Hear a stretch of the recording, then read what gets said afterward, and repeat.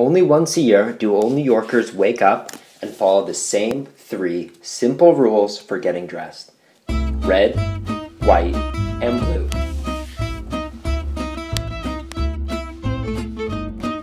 You want to look sharp if you've got a party to go to. Or if you're just going to be walking around the streets, you want to make sure you look cool. Sometimes New Yorkers will leave you wondering if they dressed like this on purpose. They probably did.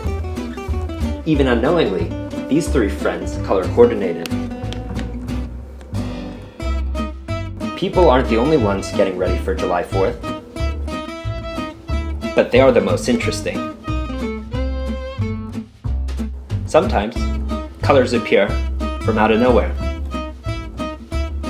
Other times, they're planned meticulously.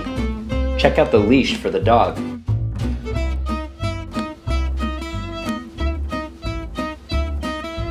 There are lots of things to do in Lower Manhattan on the 4th. You could eat at the Seaport, go to a protest on Broadway, play volleyball in Hudson River Park, or like these 2 kids, hang out at Manhattan's only sandy beach. Here, some young men take to the streets.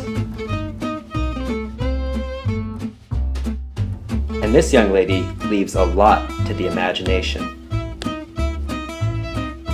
So, borrow a bike, get a camera, and hit the streets.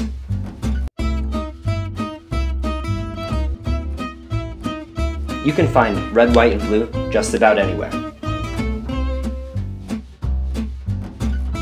Good luck!